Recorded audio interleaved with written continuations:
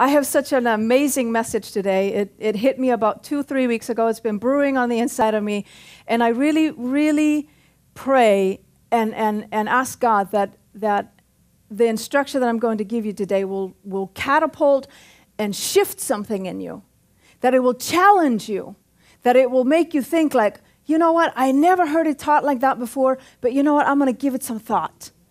So I pray today that the word will enrich you, challenge you, and more importantly, that it will give you something that you can live Monday, Tuesday, Wednesday, Thursday, Friday, Saturday, Sunday, every week. So bring out the notepad, take some notes. Don't be lazy.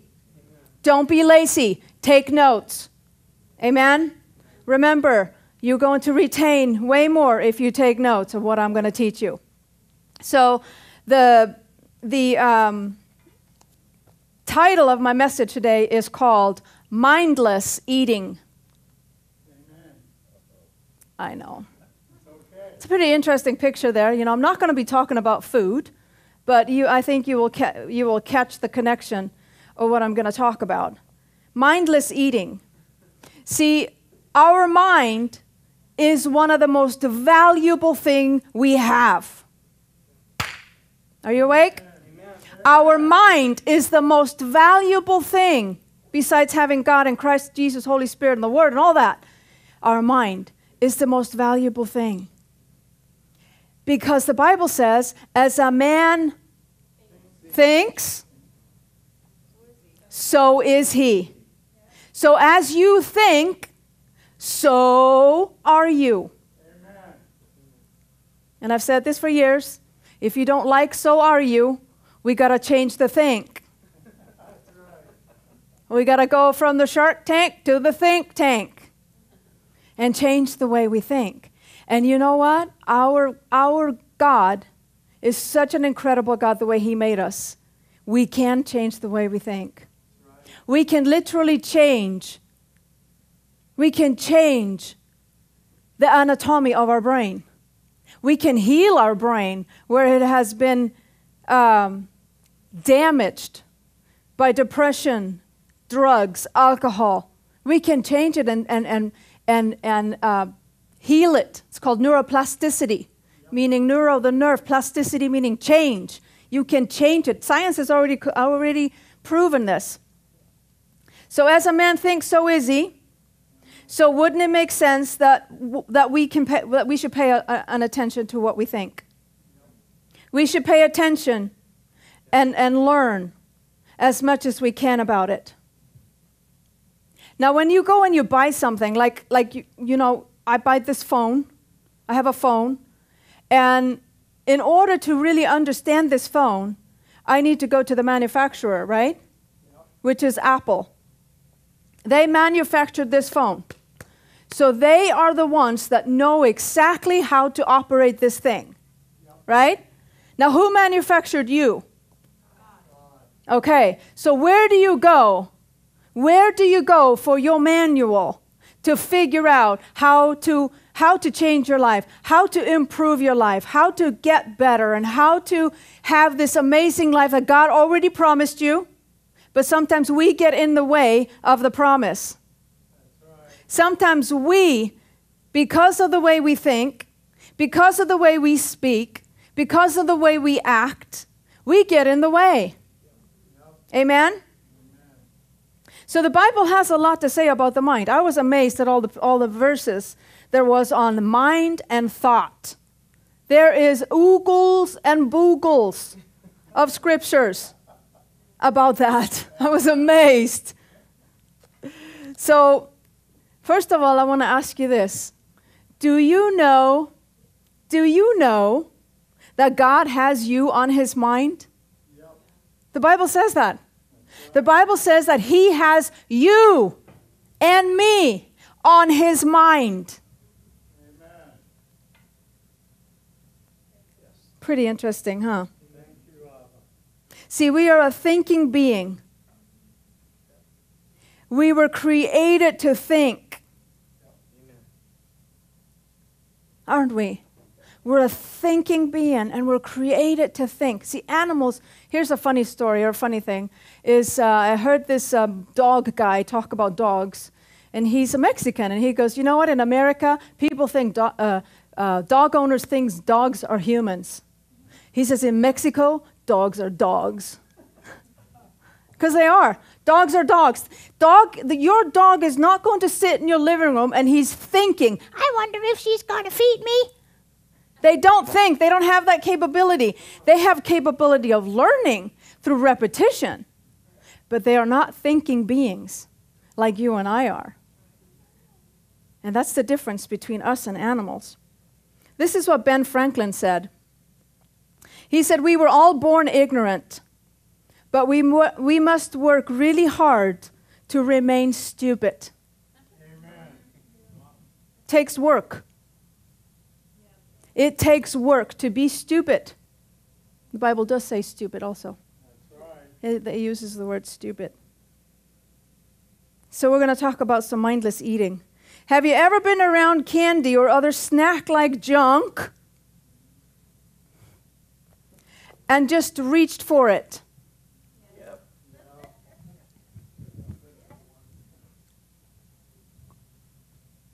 This is full of junk. And you just reach for it. And you put it in your mouth. Again, put it in your mouth. Put it in your mouth. Just like a baby, that has a little rattle, and sticks it in its mouth. And you just sit there. And you give absolute no thought to what you are putting in your mouth.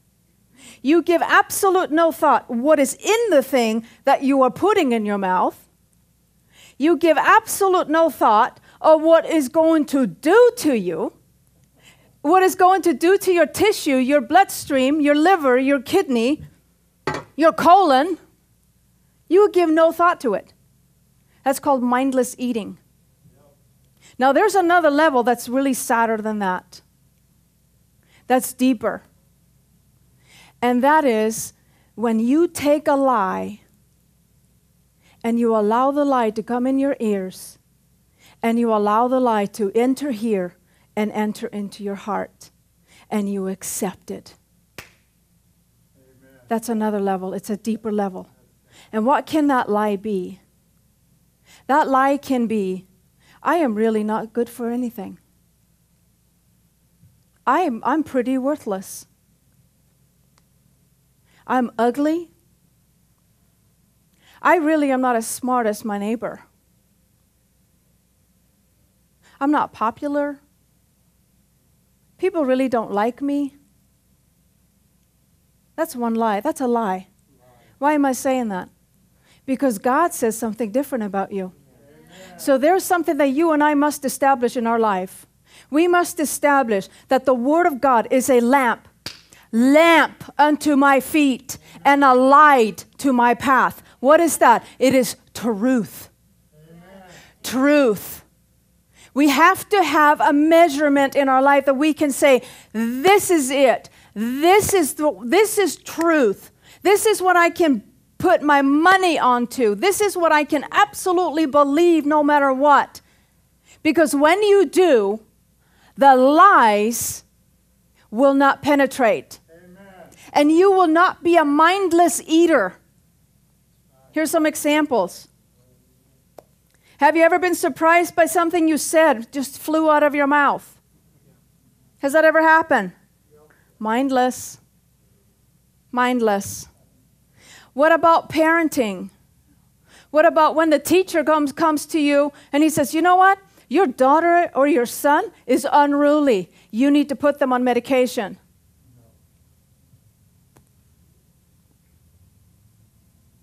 If you as a parent don't give that any thought, and you as a parent don't go and you do your due diligence in studying and looking at data, you will take advice from a person that is unqualified to diagnose and say, what's the path for my child?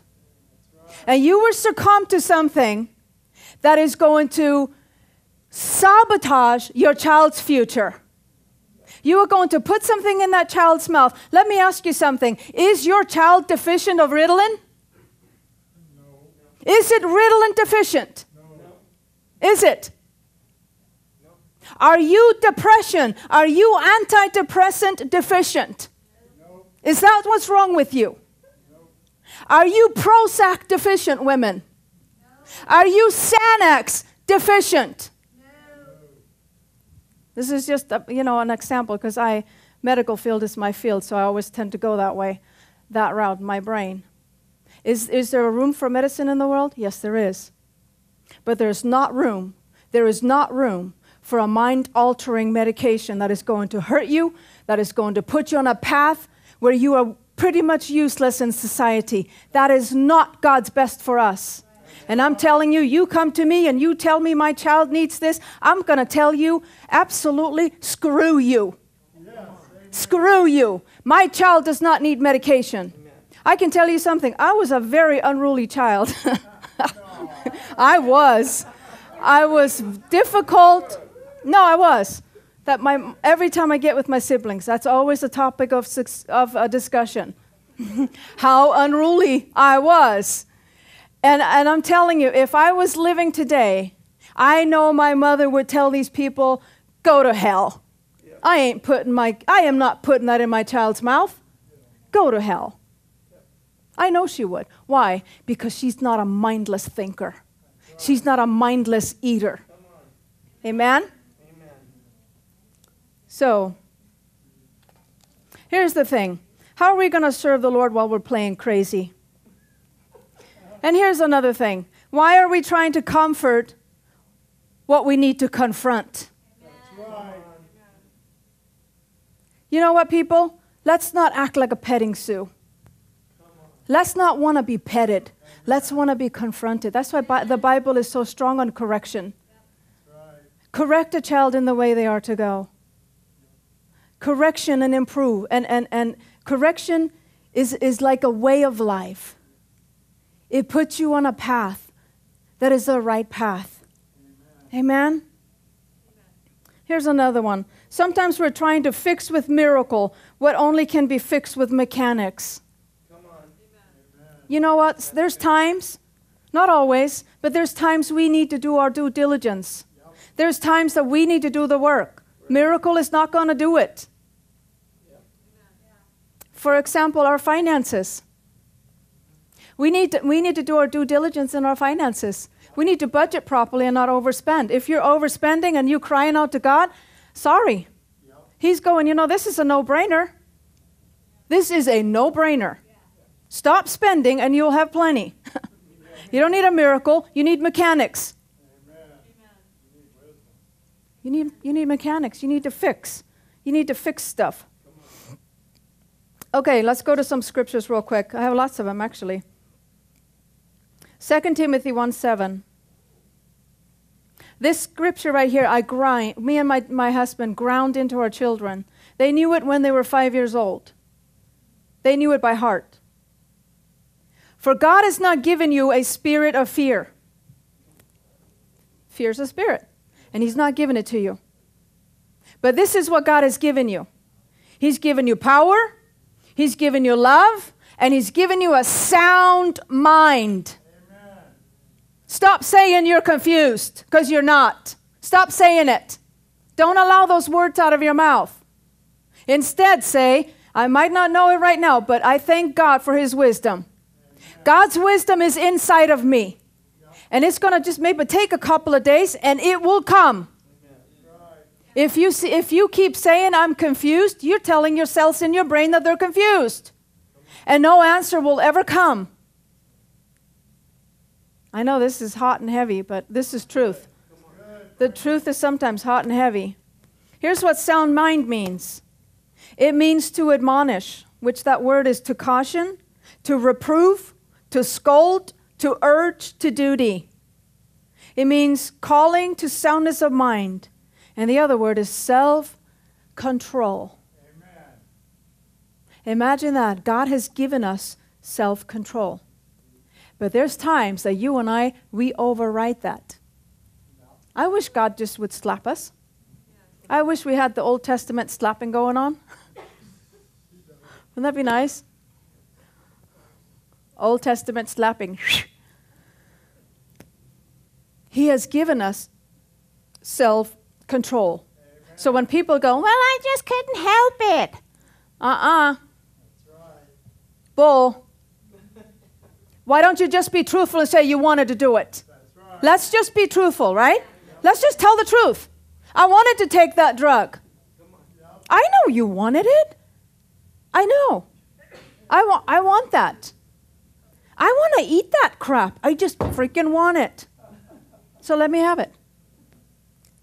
But then, on the other hand, don't be complaining. Amen. Don't be complaining. When you get sick, fat, and ugly, don't complain. Don't. This is the way it is, people. There is no gray. There is no gray. There is you either listen to the devil or you listen to the Holy Spirit. Right. There is no like semi-gray Holy Ghost here in the middle or semi-gray demon. It's not there. It's this or that. Hot or cold. Am I right? Yeah, it's the truth. And we got to eat the truth, I'm telling you. Romans 12. Romans 12:2. I've taught this scripture 700 million thousand times. I've read it. I've eaten it. I've talked. I've spoken it. I've done it, and I'm doing it. Well, why do you sound so dogmatic? Well, you know what? You're dogmatic because you're telling a lie. I'm going to be just as dogmatic as you are. Amen. Amen? It's time the truth comes up. It's time that truth gets off the couch and speaks. Come on. Yes. Yeah. Come on. Amen. Amen. I'm full of estrogen right now. So testosterone. Roar. Go for it. Let the woman roar. Okay, Romans 12:2. This is an interesting instruction. This is an instruction. Don't be conformed to this world. Don't be conformed to this world. Amen. Don't talk like them. That's right. Don't do what they do. Don't agree with them. Now, am I talking sectarianism and separation? No, because we have to be in this world, and we need to be friendly, kind, loving, and merciful. Amen. We do. I have a bunch of people that are around us that are not in this church, that I am merciful, compassionate, loving, all the good stuff. Yet, I speak truth. That's right. We speak truth. When they start blabbing, blah, blah, blah, blah, because that's what I call it, it's called the blab, blah, blah, blah, I don't engage. I don't engage in blabbing. I don't engage in I don't even know what to call it. Maybe? Stupid, maybe? Yeah. So do not be conformed to this world, which means fashion after and adapted to its external, superficial custom. But here's what we need to do. Here's what is our work to do. Be transformed. Amen. Change yourself. Be transformed. Be changed. How? How are you going to do it? By the entire renewing of your mind. Amen. Renew the noodle. If the noodle is all screwed, unscrew the noodle. Straighten it out. Put some hot water on it. Amen. And then this is why. This is why we're going to renew our mind, so that we may prove for ourselves what is the good and acceptable and perfect will of God. Because when we know what the will of God is, when we know His perfect will, I'm telling you, smooth sailing. Storms, yes, but we fly under the storm, we fly around it, we evade it. Amen. There can be storms all around us, but we evade. I used to always say this when I was working, because the girls would go, why don't they ever say this? Why don't they ever do this to you? Why don't they? I go, because I fly under radar. Amen. I'm stealth. Yep. And the reason why I'm stealth is because I believe for it. Yep. Well, you never get in trouble. No, I won't. I will never get into it because I'm smart. The wisdom of God is on the inside of me, and I know how to navigate. You know, you got to know how to navigate in this world. Woo, woo, woo, woo. And the Bible says that He's given us favor. Yes. that there's favor flowing as oil from the top of our body all the way down to our toes. Favor. People don't even know why they want to give you stuff. They don't even know why they like you. But they do. Because of the Word of God in you and because of the Spirit of God in you. Amen? So that's using God's Word and His wisdom as your benefit. You know, the Bible says that He loads us with benefits. Loads, not just trickle, sprinkle, loads you and I with benefits daily. Amen. Here's a key for you. How do you transform your life? Is by changing your thinking. But how do you do it? How do you do it? I like the shock collar theory. Me and Darren have, we did this for years. We don't have to do this so much anymore. But for years we'd go, don't say it. Don't say it. Don't speak it. Because it was something negative coming out of our mouth. It was something, what was coming out of our mouth was not God's best, not His plan. So, bam, shock collar. So, you've got to have somebody in your life that you will allow to rebuke you. And who is better than your spouse? That's right. Iron sharpens iron. You will become sharp. Sharp. So if your spouse is constantly saying something to you in regards to a certain arena, certain area, certain things that you do that bugs them, you need to listen. You need to listen. Because when you do, and when you change that thing, it's only going to sharpen you. It's only going to sharpen you. Make you better. Make you more productive. Aha, it's quiet in here. So allow your spouse to be your shock collar. Give him that space. Give him that authority in your life. Yep. Honey, you should not be speaking like that over our finances. If you keep talking like that over our finances, I'm going to slap the snot out of you. You need to change it. You need to change how you talk about our money. If all that's coming out of your mouth is, I don't know if we're going to make it. We're not making it. That's the wrong speech. So what I know, when you're saying these things, what I know is you're meditating on it. I know that's what you're thinking. You're thinking lack. You're worrying. You're fretting. And what did Jesus say? What did He say? He says, don't worry about tomorrow, didn't He? So can we do that? Can we allow ourselves to not worry about tomorrow? Because that's what Jesus said. And see the fruit that will come out of that. Good fruit. Great wife. Great spouse. Sharp. On it. Taking care of the finances with stewardship. Speaking the right thing over our money. Helping our money increase because of our thought and our speech. Psalms 26:2. Here's something we need to allow God to do to us. Is examine me, O Lord, and prove me. Test my heart and my mind. Amen. You have got to allow the Holy Spirit that space in your life. When you hear that voice on the inside, you got to do it. Many times in my life, I'm not listening to that. Many times I've done that over the years. And I've suffered because of it. When we were married, first married and we were together and we were starting to build our married life, I would never listen to the Holy Spirit because I didn't want to hear what He had to say. Because I was right. I was right, God was wrong. Imagine that. Imagine that. And let me say something. Imagine what kind of relationship I had with my husband. Yeah. That is a definition of insanity. It really is. It's a definition of insanity. That I know better than God. That's right. And when He's telling me to submit to my husband, I'm like, hell no, I ain't doing that. Ain't ever happening. And when I said that, I am revealing how stupid I am. I am revealing how incredibly ignoramus I am. Yeah. Why? Because God is trying to get me to a place of position of peace, position of mercy, kindness, goodness, prosperity. Amen. And I'm going, hell no.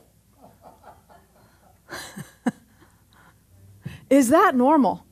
No, that's insane. That is insane. And I was like that for years. For years, until I said, you know what, God? I guess you must be right. Duh. So there was a day I said, okay, God, that's it. I'm going to do what you're telling me to do. And what I'm hearing in here, and what I'm reading here, most of the time skipping over it because I didn't want to read it, I'm going to do it. That's it. I'm doing it. I can't live like this anymore. Guess what happened? Things changed, yes. Drastically things changed. So when we come together as spouses, we come together, we walk the same path, holding hands, hand to hand. Imagine what happens in the family unit. Proverbs 16:23. The mind of the wise instructs his mouth. Oh, that's so good. And adds learning and persuasiveness to his lips. Pleasant words are as a honeycomb, sweet to the mind, and healing to the body. Amen. I'm telling you, people, science is proving this already. That what you think and what you speak determines your physical outcome. Amen. They've tested cancer patients. They've tested people with illnesses. And the ones that thought properly, thought right, and the ones that spoke right, recovered way quicker than the ones that didn't. Amen. So God is trying to get our attention. He's trying to teach us something. He's trying to say, you know what? That rotten thinking that you got from your parents, you need to shuck and jive on it. It ain't working. Amen. You know, because this is what our parents taught us. And if you're now in your 40s and 50s, we can't blame your parents anymore. Right. Now you got to blame yourself if you want to blame. Obviously, blaming doesn't do much in life. Nope. But what does much in life is accepting truth. Is admitting, you know what, this is how I'm thinking, but you know, I know I can change this. I know I can think different. And be aware of your thoughts. Be aware of what's going on up there. In order to fix our mind, we have to think on things that are lovely and of good report, that bring virtue. Philippians 4:8. Listen to this. Philippians 4:8. This is Paul teaching. He says, finally, brothers, which is the church, finally, whatever things are true, whatever things are noble, whatever things are just, whatever things are pure, whatever things are lovely, whatever things are of good report, if there is any virtue, and if there is anything praiseworthy, meditate on these things. Meditate on these things. If there is nothing like that in your life, you must find it. You must dig and find it. And I think we can start with our salvation. Amen. Let's be thankful for our salvation. Here's another one. Be thankful that you live in the United States of America. Yes, be thankful for your nation. I am from another nation. I understand how great we have it here. I am thankful daily for this country. Amen. Be thankful for your spouse. Be thankful for your children. Meditate on those things. Think about it during the day. Think about how thankful you are that God has hooked you up with the type of people that He's hooked you up with. Amen. And you might not have everything you want in life at the moment, but you're going to spend your days either dreading or being thankful? Amen. Fearful or faithful? Complaining or praising? Do you, anybody in here like complainers? No. Okay. If you don't like complainers, imagine what God thinks when He's looking into your brain and He's seeing all the complaining that's going on in your brain. Think about that. Complaining, all that does, it gives you brain damage. Right. Seriously, it gives you brain damage. It shrinks your brain. It prevents you from a cognitive thought. It prevents you from a creative thought. It prevents solutions to come into your life. That's right. It closes everything up. Yeah. But when you are thankful, you think on good things, your brain lights up and all the neurons go to work. They go to work and they're going, yeah, you can have this idea, you can do this, you can make money with that, you can have this kind of relationship, you can do this, blah, blah, blah. Blood flows through your body. The Bible says that the life of the blood is in the flesh. So the blood brings life. Amen? Increase in blood flow. Increase in everything as you train your brain to think good thoughts. Proverbs 23:12. Listen to this one. Apply your mind to instruction. God is not going to do it for us. You and I have to apply our mind to instruction and correction, and your ears to words of knowledge. When your friends come around and all that comes out of their mouth is dung, tell them, those ears right here, these two things right here, are only open for business when knowledge comes out of your lips. Amen. Until then, shut up. I am not here to listen to your dung. Amen? Amen? Now, there is a difference in when someone comes and says, you know what? This is what's going on in my life. I need help. Amen. I need help. There's a difference in dumping or asking for help. Those are two different things. If they're asking for help and input, you listen to their grievance, then you give input. If they take the input, you're open to give it again next time. If they don't, my ears are shut, my lips are closed, no more. No más. No más, mi amigo. No more wisdom out of my lips. This is the thing, is when someone is giving you wisdom, you got to take it and do it. Amen. Don't poop on it. Take it as pearls. It's pearls in your hand. It's valuable. Proverbs 23:19. Hear, my son, and be wise, and direct your mind in the way of the Lord. Yes. How do you do that? Start your day by reading your Bible. Amen. Start your day by reading the Bible. You would be amazed what you see in there. You would be amazed at the instruction that can jump out at you. Amen. It's so cool. I was reading the other day. This is, do you remember when Jesus healed the guy that was put on the roof, or he was lower down through the roof? Remember that one? If you read the verses above that, it talks about, now Jesus was in the synagogue teaching, and there were the Pharisees and the Sadducees. And the next sentence says, and the power of Jesus was there to heal them. Amen. The Pharisees and the Sadducees. The power of Jesus was there to heal them, the Bible says. So when Jesus heals the paralytic, what did they do? They murmured. They got offended. They murmured. They complained. And what happened to them?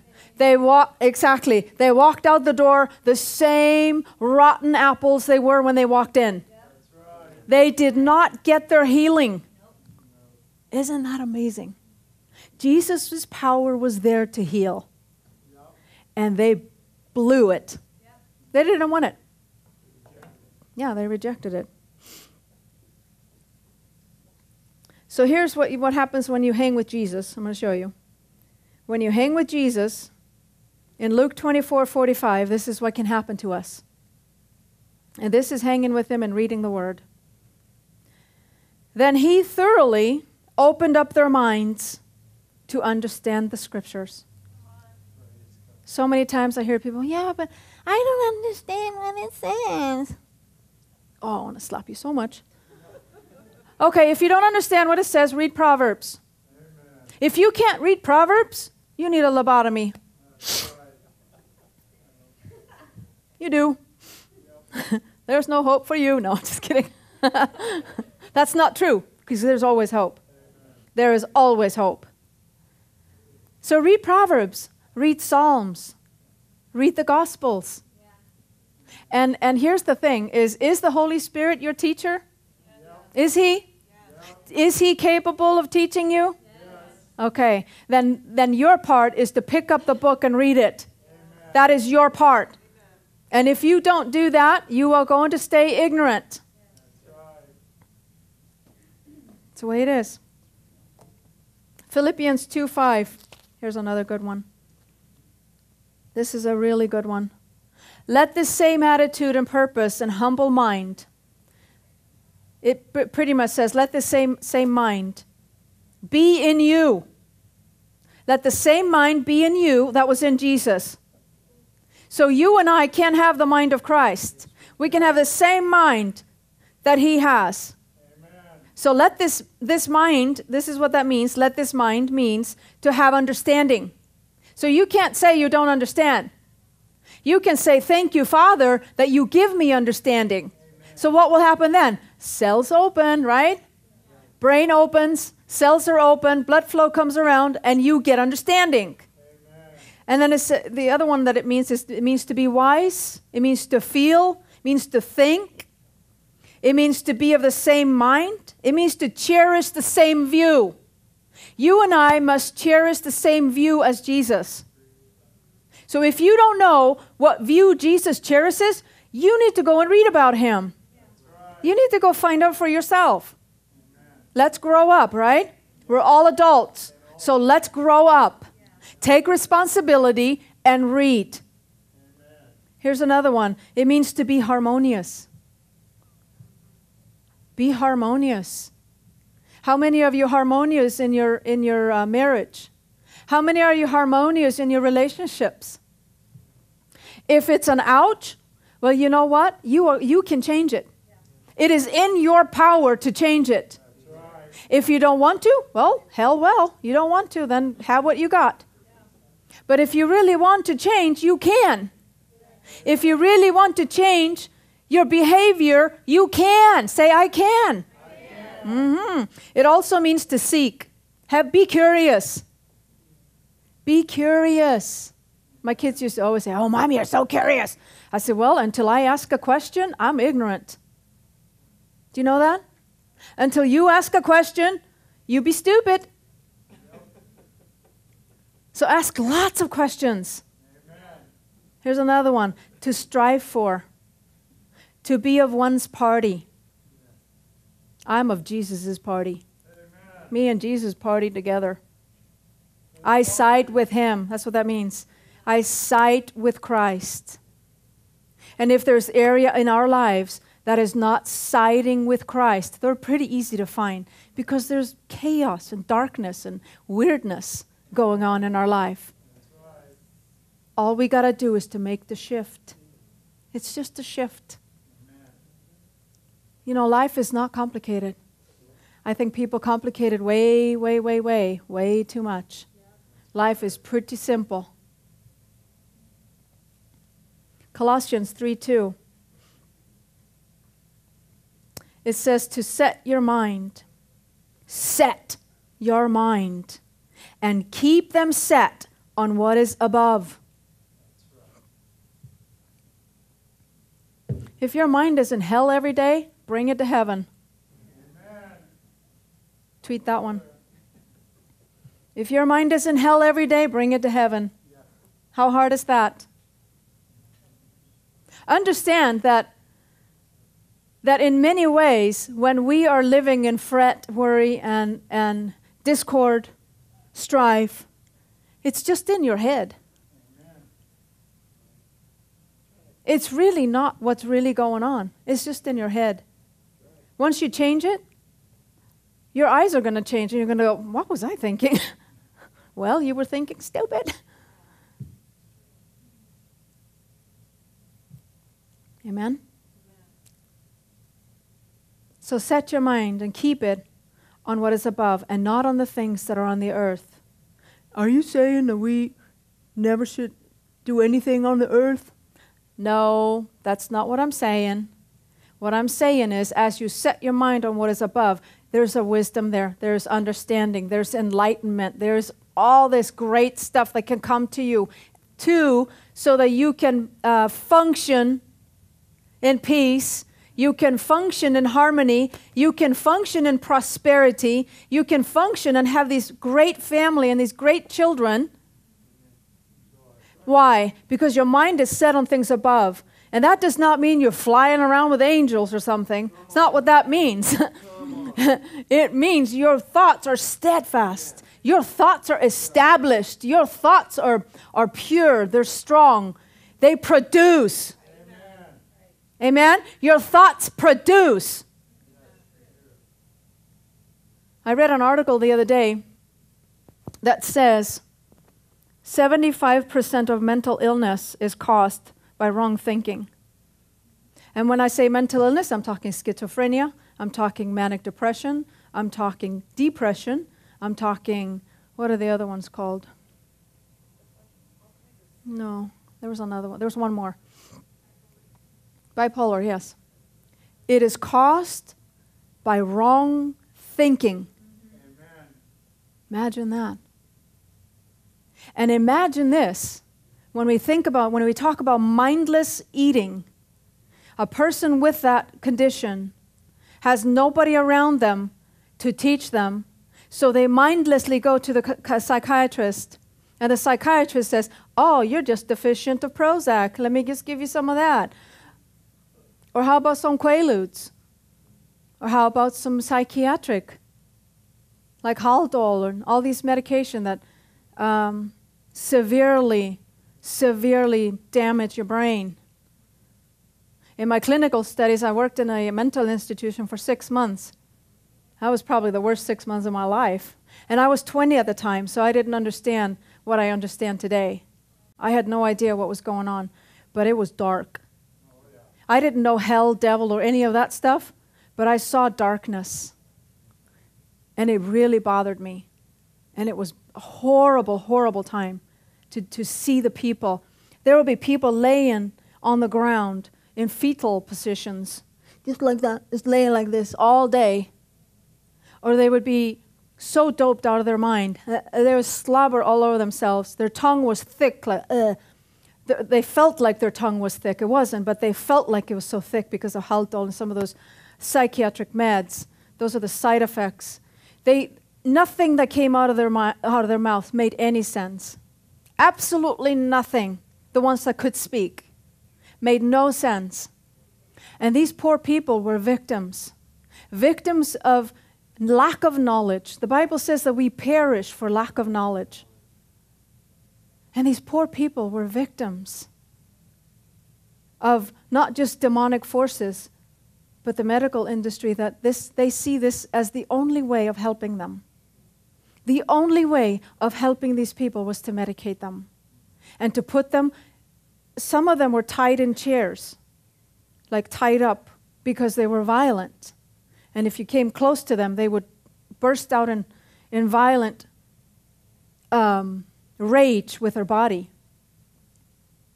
And the only way they felt they could control them was to give them pills that the pharmaceutical industry produced. These people will never get out of there like that. Ever. That's very sobering. Yeah. Sobering to think that God's creation, He created these people in His likeness and in His image. He loves them. Why? Why do I know that? Because God said that He so loved the world, not the church. God so loved the world that He gave. And that gift He gave, these people didn't know about and never unwrapped it. That gift was in their living room, wrapped up, and they didn't even see it. That's right. Why? Because nobody told them. And back then, I had no idea. I didn't know God. I didn't know Jesus, Holy Ghost. I didn't know the devil. I didn't know hell, nothing. But I can see it now, how horrible that was. Ecclesiastes 7:25. It says, "So I turned my mind to understand."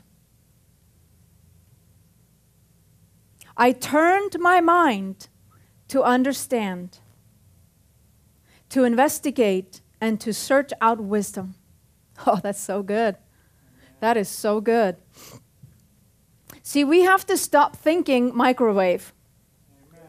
See, we because we live in America, everything happens fast. That's not social media. Social media, bam, we get everything quick. You can even get your food that quick because if you use the microwave, you obviously kill all nutrients, but you can still use it and just eat. It's like eating poop, but you can eat it, and it's there. But you know what? With God, that's not the way it is. If there's wisdom needed, sometimes it takes a couple of days. Sometimes it takes longer. It takes time. And we have to slow ourselves down. We have to slow ourselves down and say, Father, I thank you. I am turning my mind right now to understand what's going on. And I know and I believe that you will give me the wisdom to see. You will give me the wisdom to see the right thing. And then it says, so I turned my mind to understand and to investigate and to search out the wisdom and the scheme of things, and to understand the stupidity of wickedness. Amen. And the madness of folly. So wickedness is stupid. That's what the Bible says. Yeah. Amen? Look at gangs. I understand that these young people find comfort. They find comfort in being a part of something. But the thing is they mindlessly stepped into that field. They mindlessly stepped into that field of ignorance. And they became in an alliance with it. They aligned themselves up with that because of not giving it thought of, okay, if I hook up with you, where will I be 5 years from now? When all they had to do is to look at a person that had been there for 5 years and see where they were at. And then think and ask themselves, do I want this when I'm in my mid-20s? Is this what I want? This is what I'm talking about, mindless eating. They mindlessly step into the gang territory and they become a part of that and it kills them. I mean, there's no future in it. And is that God's best? That is called the stupidity of wickedness. Amen. Because the Bible says that God is not mocked. Whatsoever a man sows, he shall reap. Amen. If you sow wickedness, thievery, drugs, all the stuff, where do you think you will be 10 years? More than likely dead. Amen. I mean, that's the harvest. This is just the law of seed time and harvest. And so it is our choice. Which way do we choose? Do we choose to live our life according to what the Bible says, or do we take it and go downtown and hook up with the gang people and say, hey, to heck with it. I'm only going to live 5 years anyway. Might as well have some drugs while I do it. No, thank you. I know. Mark 5:15, look at this one. Mark 5:15. When they came to Jesus, this is all the people and the disciples, when they came to Jesus, they saw the man who had been possessed by the legions of demons. There was this guy that was full of demons, and everybody was afraid of him. I don't know why, but the reason why they were afraid of him is because they didn't understand their authority. So they were all afraid of him. And so they saw this guy that was used to be possessed by demons. He was sitting there, dressed, and in his right mind. And then it goes, and they were afraid. So they're still afraid.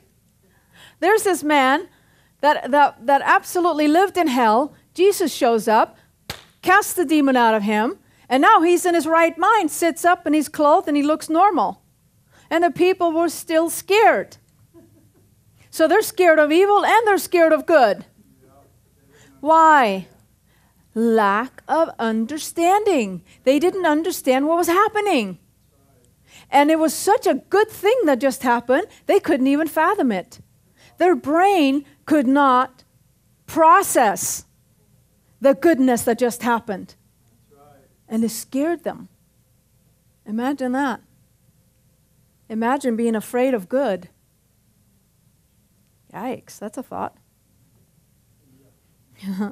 Mark 12:30. How am I doing on time, okay? Mark 12:30, it says, love the Lord your God with all your heart, with all your soul, and with all your mind. Amen. We've got to love the Lord with our mind and with all our strength. Love is a force. Yes, it is a force that brings healing and wholeness. Amen. It is much better to spend our time loving than hating. Amen. It is much healthier for our life, for our relationships, for our body, to choose love. Yep. Choose it instead of hate. Make yourself. Just like you have to make yourself to eat good. Make yourself love. Amen. Choose love instead of hate. Choose to think and believe the best in people instead of being a hater. Amen? Choose to speak kindness and goodness and mercy instead of the other. Yes, ma'am. Because if you do, it will benefit you. On the other side, it will not benefit you, but it will benefit you constantly throughout your life. And loving is a releasing force. It releases bitterness. It releases resentment. It releases unforgiveness out of our life. Think of unforgiveness and resentment. Think of it as a black, ugly demon that's in your body. It's just gross. Or a tumor that just grows and grows. It's black and it's slimy and it's ugly. But when love hits it, cast it out. Bible says love casts out all fear. Amen. Amen. Here's 1 Peter 5:8. I'm almost done. Yes. 1 Peter 5:8. It says, be alert and of sober mind. Yes. Sober mind. Why? Because your enemy, the devil, prowls around like a lion, roaring, like a roar. He's not a roaring lion, like a roaring lion, looking for someone to devour. See, if your mind is not filled with love, if your mind is not filled with hope, with love, with peace, when the enemy comes and whispers stuff in your ears, you might just take some time and listen to it. You might give him an ear. And that's why we got to be sober-minded. And this is what sober-minded means. It means comprising alike the faculties of perceiving and understanding and those of feeling, judging. Oh, this is confusing. Okay. So it gives you perception and understanding.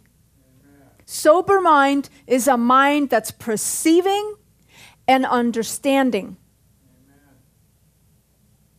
Then it goes into, it says, reason in the narrower sense as the capacity for spiritual truth. It gives you a greater capacity for spiritual truth. There are many people in this earth, they have no understanding of spiritual truth. Right. They don't understand. Their mind is not sober. You know, when people are drunk, their mind is not clear. That's why when people are like that, they think they can take their car keys, and they think they can go, and they think they can go, and they are able to drive their car. Because their mind is not sober, it is drunk. And it gives them that deceiving sensation that they are able. So therefore, the judicial system makes a whole bunch of money. Because a DUI is an expensive venture. It's very expensive. And so therefore, we need to have a sober mind. Amen. We can save our money. Lots of money. So also, the other thing about sober, it means recognizing goodness and of hating evil. Amen. It also is the power of considering and judging soberly, calmly and impartially. Do you guys remember when Solomon, when the two ladies came to Solomon with the babies? One baby was dead, the other one was alive, and they were fighting over the baby. Do you remember that story? Yeah. And Solomon, in his wisdom, because he had wisdom, he said, you know what? He said, I think what we should do with a baby that's alive, we should cut it in half and give each part to either one of you. So the true mother of the child said, no, give the baby to her. So Solomon goes, bingo, I know who the mom is. Boom, and he gave it to the lady that says, no, don't kill the babies. Amen. That's wisdom. That's right. That is discerning right from wrong. That's what wisdom is. Amen. You are the only gatekeeper to your mind. So guard what goes into it. Don't allow your mind to just... Do you know how many people can't go to sleep because their mind is out of control? Seriously. You know how many people that happens to? I talk to people all the time. And I tell them, I said, all you need to do is control your thinking. Do you know you can control your thinking? Amen. Do you understand that you can take those thoughts and change them? You can? Yes, you can. Well, how do you do it? How do you do it? I said, well, you dwell on something else. You change it. You change it. See, the family unit is often the unit that suffers due to lack of understanding and lack of sober mind. Can we see that our family is our own team? Can we see that we are not two teams? We're one team? Can we see, like this message I preached the other day? What was it called? No, not hung by the tongue. Playing the blame game. Yeah. Can we see that our spouse is not the enemy, but he is our teammate that we're to pass the ball to? We're not to slam it at him. We're to pass it. Why? Because he's on my team. Can we play the game fairly? The game of life, can we play it fairly? And understand that our family is not the enemy. Can we do that? There's too much of this in families. That's right. Am I right? Way too much.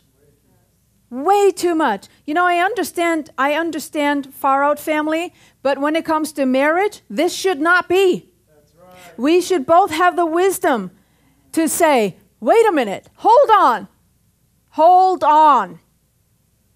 We are both Barcelona. We are both Real Madrid. We are both the Patriots. What am I? We are Jets. We are both Jets. Team Jesus. We are. Why are we fighting? Yeah. Why? Are we not going the same direction? Can we not figure out how to stop the fighting and say, you know what? Instead of fighting, let's pass the ball. That's right. Pass it. See, I think in many ways the enemy can come into marriages and he can separate and divide. And you and I, the Bible says, be meek as a dove. Meek as a dove. Be meek as a dove. What does that mean? Be soft. Amen. Be gentle. But be wise as a serpent. Be wise as a serpent. Outsmart him. Say, buddy, you try to come in here, but let me show you how I pass the ball to my spouse. Let me show you how I can do it. I know that all this crap is going on up here, but you know what? I'm changing this. He is not my enemy. My spouse is not my enemy. I am taking that ball.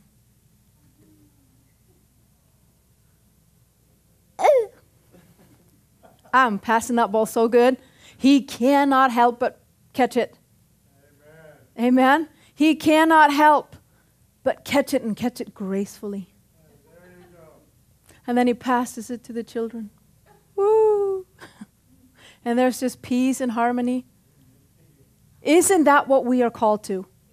Aren't we not called to peace and harmony as a couple? So can we refrain? Can we stop being selfish? Can we stop always wanting our way? And can we consider the other teammate and allow him to score sometimes? Amen? I don't always have to score. I don't. I don't always have to have accolades. I'm giving it to him. Amen. And when I give it to him, I sow the greatest seed in history. Right. Why? Because that man is going to be elevated. Yeah. His confidence is going to blow up. Amen. His production is going to blow up. Yeah. His brain is going to blow up with ideas, and he's going to be like, oh my God, I got to go out there and make the bacon. Amen. To bless my wife that passes the ball so gracefully. This is the Brady Bunch family. Is this possible? Yes. Is this possible? Yes. All things are possible if you believe and do the work. Amen. Amen? Can we gaze far into the future when a flattering individual comes along causing division in our marriages with the goal of separating us as a unit? How many divorces do you think would have been saved if the woman and if the man could have only gazed 5 years into the future and saw that she was nothing but a harlot I wouldn't say Jezebel, because I think we misrepresent Jezebel, so I'm not going to say it. But can we see that? And can we see that, you know what? The sex is going to go, whatever. Can we see that? Can we use wisdom? And can we allow our brain to think? Amen. Can we see 5 years into the future to our children, what this will do to our children? Can we see 5 years into the future what this does to our finances? Can we? I'm not talking to you guys. I'm telling you, there's a reason why I'm saying this. Can we slow down a moment and take a look at our path and see where we're headed? Because wisdom can show you. You can look at your actions today and see what's coming tomorrow. Can we look at our finances and with honest eyes and see that we're headed the wrong direction? Can we then take evasive action to change the direction?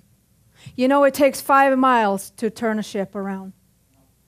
So changing our finances and changing our stewardship over our finances will take time. Amen. I used to work with a lady. She got the family in so much debt with credit cards. And one day she woke up and she was like, oh my God, we owe so much money in credit cards. She went to one of those courses to learn how, which I don't think you need to do that. You just need to do what is right to do. It's very simple. Spend less than you earn and pay your bills. Amen. So 2 years into her paying her credit cards off, she was like, I cannot believe how slow this is going. Oh my God. She was fretting. She was discouraged because it's so easy to spend it, but it's so hard to pay it off. It's a slow process if you're spending more than you are earning. So it takes 5 miles to turn a ship around. And so we need to expect it to take time. And now is the time to make the changes. Now is the time to be honest with ourselves. Don't brush it under the carpet, because that sucker is going to crawl from underneath that carpet and bite you in the butt. It will bite you in the butt. So don't procrastinate. Procrastination will cause you harm tomorrow. Can we look at our marriages with honest eyes? Can we shut the world out and start seriously building our marriages? Can we divorce-proof our marriages? Can we? Yes, we can. This means yes. We can divorce-proof our marriages. And let me tell you something. The world's going to scream and shout and do all the stuff that they want to do. This is what I see the world like. You know, and you know what? In my home, you don't have a voice. That's right. You do not have a voice in my home. Like I told Darren when our children were young, I said, you and I, we need to decide now that we're louder. We need to decide that we're going to be louder than their friends. We need to be louder than their teachers. And we certainly need to be louder than whatever is out there in the world. The music industry. We need to be louder. That's right. So that's why I'm so loud. Because I've been yelling for years. And guess what I'm hearing now from my children? Guess what I am hearing? Mom, you were so right. And I'm like, righteous. Of course I was right. Would I ever steer you in the wrong direction? Can we help our children to see that we have their best interest at heart? And there is a finesse to that. There's a certain way to their heart. And you got to figure it out. And God has anointed you as the parent to figure out the secret chamber of your children's heart. He can show you how to get into that chamber and root stuff out of there. Amen? Amen. I'm telling you, I've done it. I know. Okay, so in order to do all this, we must take our finger like this. Take your finger up on your forehead like this. Put it on your forehead. Move it to file. Scroll down to delete. Click delete to any thoughts that are not according to what the Bible teaches. Delete, delete, delete, delete. Bam! Delete. Amen? Yeah, hey, there you go. Then once it's in the recycle bin, kick it out. Delete. Hit delete. And start taking inventory of your thoughts. Don't be mindless. Say no mindlessness. No mindless eating here. So remember, when you're mindlessly eating, remember, somebody could put rabbit poop in there. That's right. And you just freaking eat it. Because you're just mindless. Yeah, it's, you're eating your trail mix and somebody's really getting you, putting that dried rabbit poop and you're just chewing on it. Oh yeah, this is really good. Lots of fiber. Yum. This is just an example. I'm kidding. Embrace change. Amen? Embrace it. Change is good. If you're not changing or growing, you're dying. Actually, you're dead. A tree that is not growing is what? Dead. It's dead, right? That's right. It could look fine, but its roots are dead. So we need to be changing, and we need to embrace the change. Amen. Amen? What better choice do we have? What's our alternative? I always say this. What is your alternative, honey? Give it some thought. Don't be mindless about it. Think about your alternative. If you don't go to work tomorrow, what is your alternative? Okay. That's right. Bible says, no work, no food. That's right. Talked to a man yesterday at the car wash. He's talking about how he is enabling his children. And I'm like, dude, you got it all wrong. You're enabling your daughter to be a lazy bum. You need to stop it. Stop giving her money. Tell her, Sister Sledge, tomorrow it stops. Amen. And you either become homeless or you get yourself a job. You're 24 years old. Yeah, there's something wrong with a 24-year-old that's not working. Something's wrong with it. And you are not doing her any favor. Just think about what she's going to be like in her 30s. And you know what? Cute's going to go away. Cute leaves. You can't be cute forever. Amen? You can't be cute for a little sugar daddy forever. So you might as well be training yourself in the 20s to work, honey. Honey. Amen? I'm serious. I'm dead serious. He's like, man, that's good. I'm like, hell yeah. I said, if that was my children, I'd slap the snot out of them and get your butt to work. You will not live in my house. If you're not going to school and you're living in my house, you're working. Amen. Bottom line. And if you're not working, I ain't giving you no food.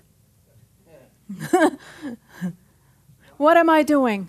What am I doing when I say that? I am training my children to reign.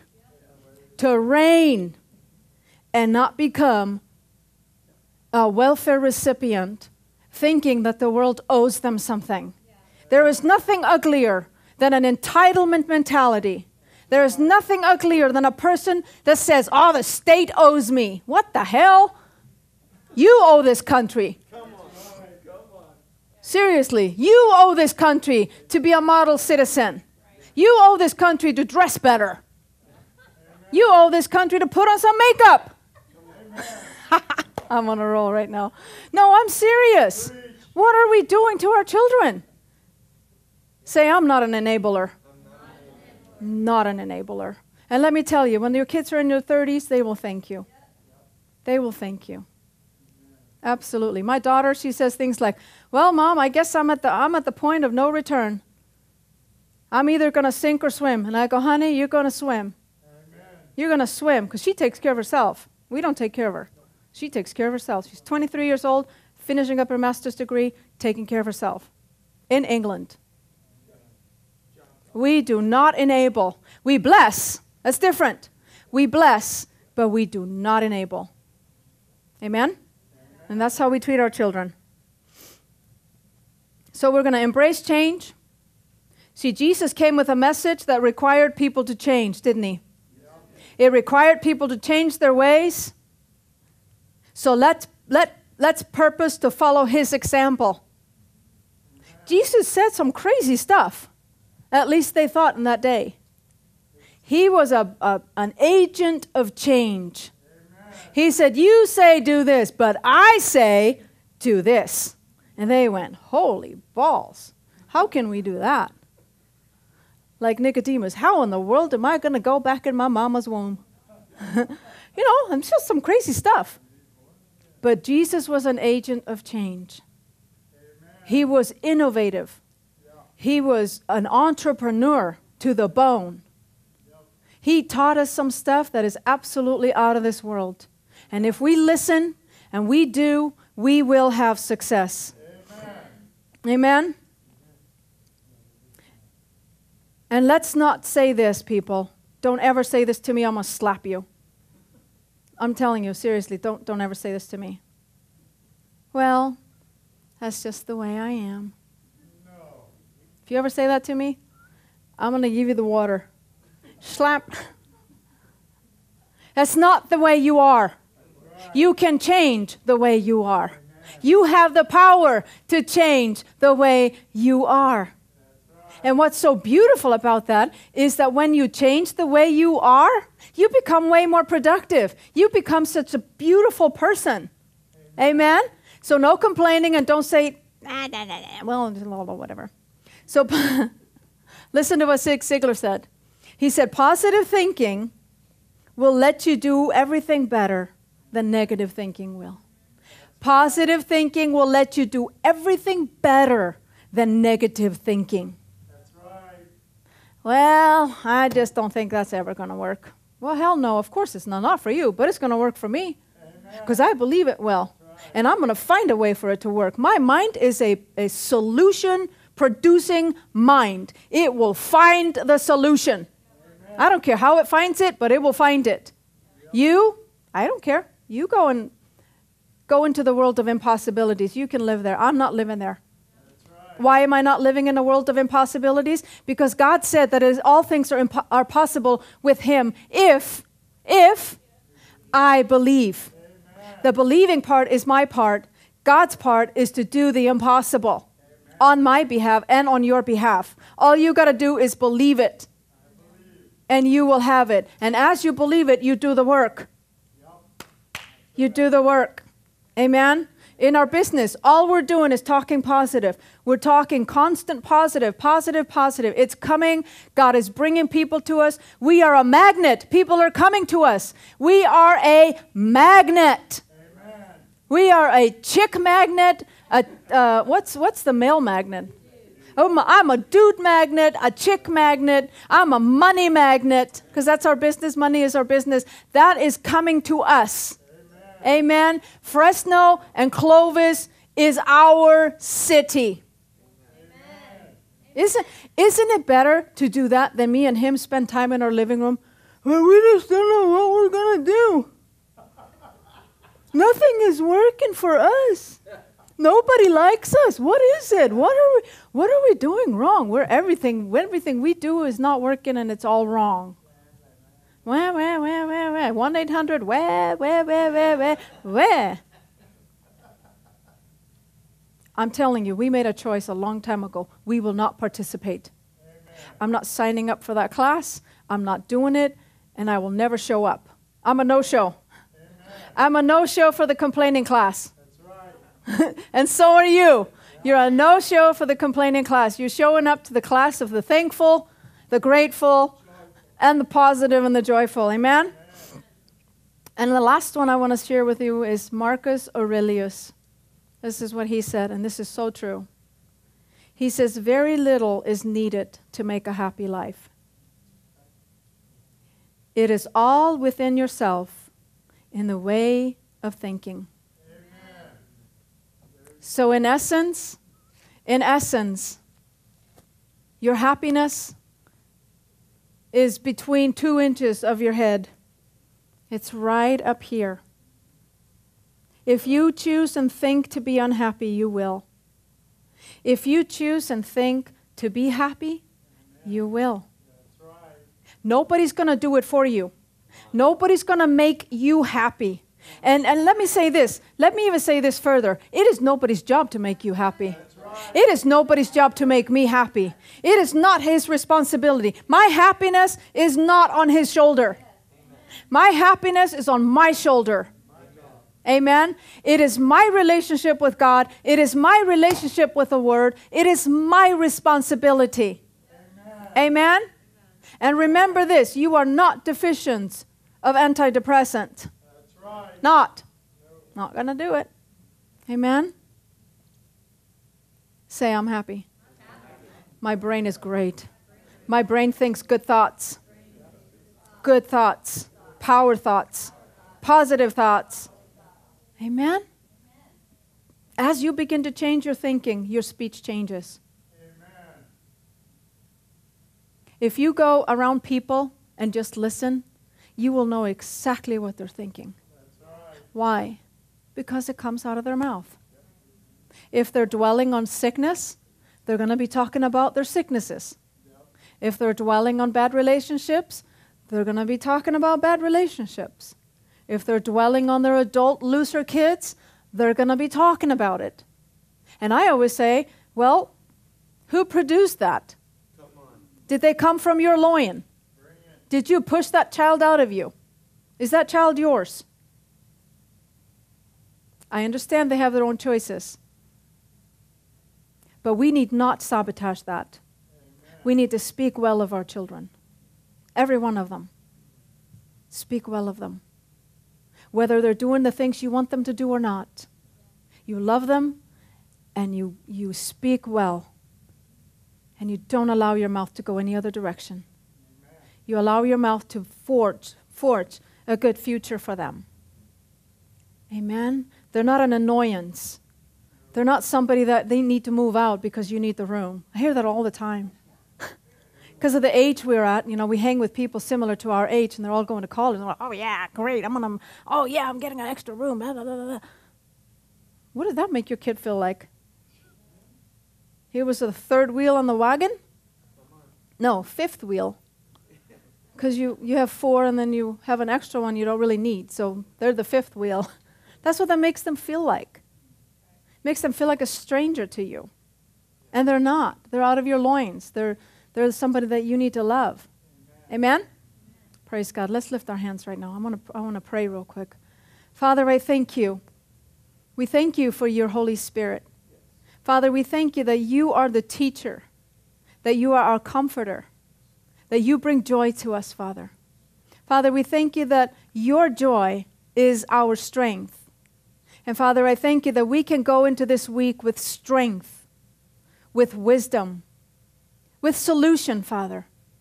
Father, we thank you that this week you will increase us. That this week you will open the windows of heaven over us, Father.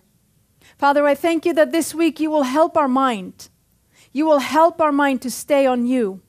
Because you say that we will have perfect peace as our mind stays on you, Father. I thank you, Father, that we will not succumb to distractions. That we will be laser focused this week, Father. And Father, we thank you that you have endowed us with wisdom, that we know, that the knower on the inside of us knows the solution that we need that we need help this week with, Father. I thank you, Holy Spirit, that you're our comforter, that you comfort us, that you guide us, that you lead us into all truth. Father, we thank you that the word is a light to our path. It is a step for us to step on, Father. Father, we accept your truth. We love your truth. And we thank you that this week, your favor and your blessing is upon our businesses. Father, for us that need solutions, I thank you that you have the answer and that we will have it this week, Father. We thank you for increased productivity. We thank you for new jobs. And Father, most of all, we thank you for the cross. We thank you for Christ and for his blood. In Jesus' name, amen. Amen. Thank you, Lord. Good stuff, huh? Yes. Good stuff. Amen. Well, we'd like to thank you for joining us today. We hope that you got something out of this message. Hopefully that your week will be amazing. And we'd love to meet you again next Sunday at 10 o'clock. So until then, you know this, one word from God will change your mind.